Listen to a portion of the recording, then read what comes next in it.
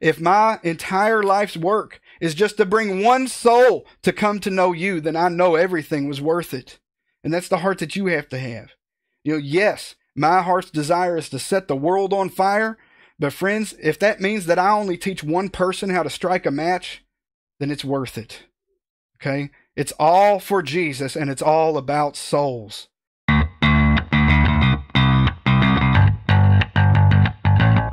Hey, welcome to Never Forget the Blood's Worldwide Bloodcast. My name is Brother Barry, and we're here bringing you freedom from religious bondage by reminding you of the simple gospel. Today, I'd like to share with you a clip from a series of messages on personal evangelism. And I believe that this will be a blessing to the body of Christ, and I want to share this with you to encourage you in your faith and equip you in your study of God's Word and to spur you on to love and good works. So if you're ready for this, let's hop into it. I want to tell you this. You don't need to know everything about theology to be a soul winner. You don't need to know everything about presuppositional apologetics before you set out to do this. Okay? You don't need to know everything. You should increase in that. Go for all that stuff. Get as many tools in your belt as you can possibly carry. And then when your belt's so full, your pants start falling down, get a suitcase on your wheels. And when that suitcase gets stuffed, go buy a box trailer and hitch it on the back of your car for that. Okay. And then friends, I want you to increase in your knowledge and understanding until you have a fleet full of semi trucks full of tools and weapons to wreak havoc and destruction against the enemy's camp, so that we can take back what was stolen and seek and save that which was lost. You should watch your life and your doctrine. Yes, indeed. But you must not let the lack of any of that hold you back from stepping out in faith to do this. Okay. So if you want to write something down, don't let lack hold you back. Okay. Don't let lack hold you back. All right. So moving along, strategy, okay? Strategy, right? Strategy. Strategy is important, okay? But it is important when you're planning a strategy to be flexible and open to the spontaneity that the Holy Spirit will bring your way, because it's going to happen.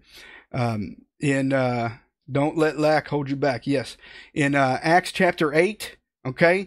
Read that yourself. And actually, a side note here, if something that's going to be very beneficial for your personal ministry and just for your faith and everything, take some time to sit down and read the entire book of Acts in one setting. Okay, it's going to do wonders for you.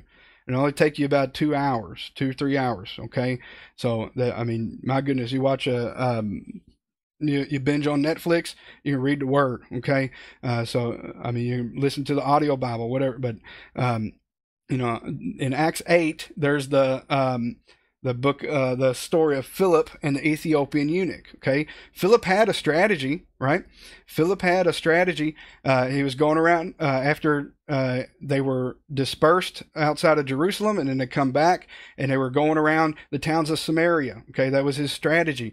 But then the Spirit told him, go down to this place, right? And that's where he met the Ethiopian eunuch, and he never saw him again. Right after that encounter. But what happened? The Ethiopian eunuch took that message back to the queen, Candace, right? And you look through history, and Ethiopia was a Christian nation. Okay? So, friends, like those spontaneous encounters that you have, like you never know what God's going to do with that. Okay? So be faithful and be open to that. Like I said, we could spend hours talking about that. You got to be flexible.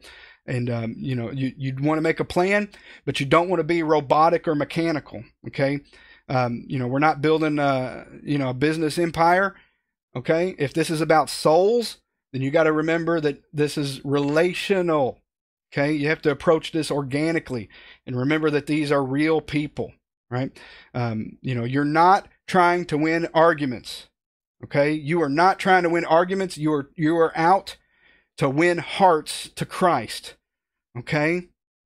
So, yes, you should, learn some apologetics, but you're not out to win arguments. You're out to win hearts and souls to Christ. Okay?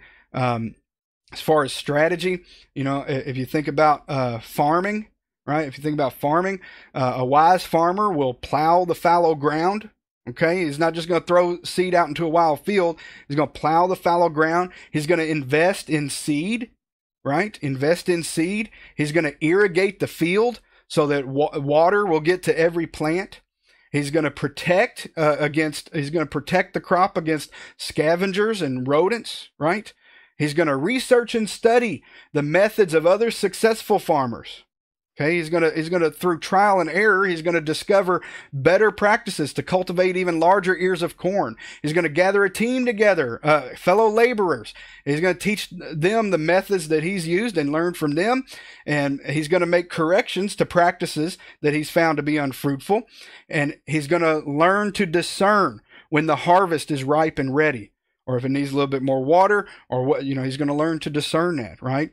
And of course, a spiritual farmer is gonna have the wisdom to pray for rain and to give God the glory with thanksgiving when the harvest comes.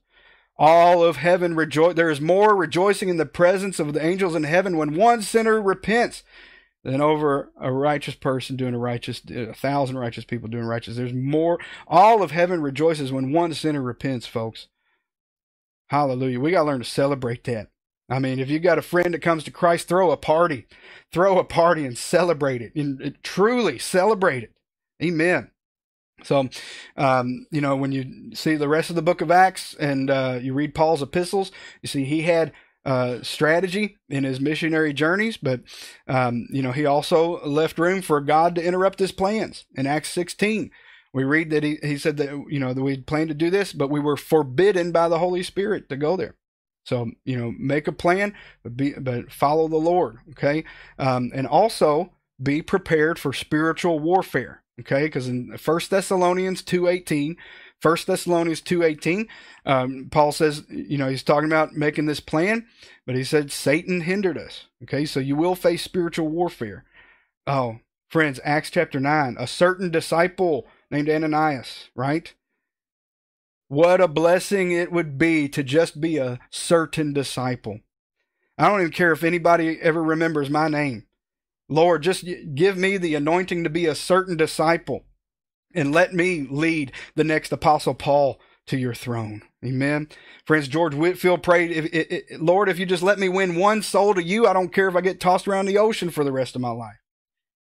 Friends, your strategy as a personal evangelist and as an individual soul winner is ultimately going to be up between you and God, but you have a lot of freedom.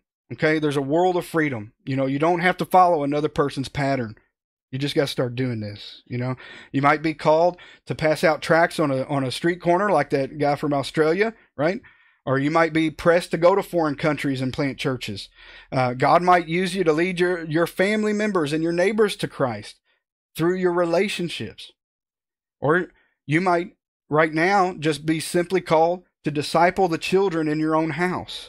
Okay? None of these are of any less value than the other. Okay? Your rewards will be deemed on your faithfulness. Okay? So if you're just a housewife raising children, you be faithful in that. Okay? Raising them in the fear and admonition of the Lord. You are winning souls to Christ. That's your goal in parenthood. Amen.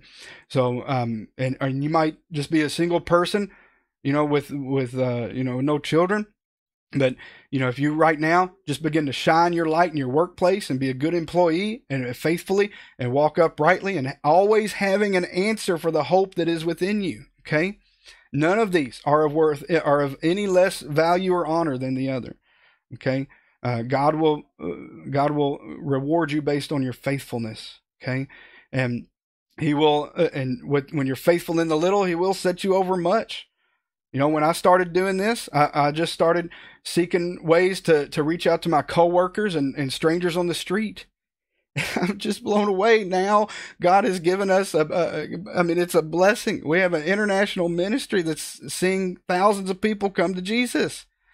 And I count it all as a gift of the riches of His grace. And I just want to be a good steward of what He's gifted to me. Matthew 25. Read Matthew 25. Okay, write that down. Matthew 25. Read that later. The specific, all three parables, but specifically the parable of the talents. Okay, Matthew 25. Friends, all along the way, my prayer has been, Jesus, if my entire life's work is just to bring one soul to come to know you, then I know everything was worth it. And that's the heart that you have to have. Yes, my heart's desire is to set the world on fire. But friends, if that means that I only teach one person how to strike a match, then it's worth it. Okay? It's all for Jesus, and it's all about souls. Okay? You say that. It's all for Jesus, and it's all about souls. Say that with me. It's all for Jesus, and it's all about souls. Hey, so thanks for joining us in this. And if you want to get notified when we release more material just like this, especially in this series of personal evangelism, please subscribe to this channel and click the little bell to get notified when we release more material. So God bless you all. And just until next time, friends, see to it that no man steal thy crown, and never forget the blood.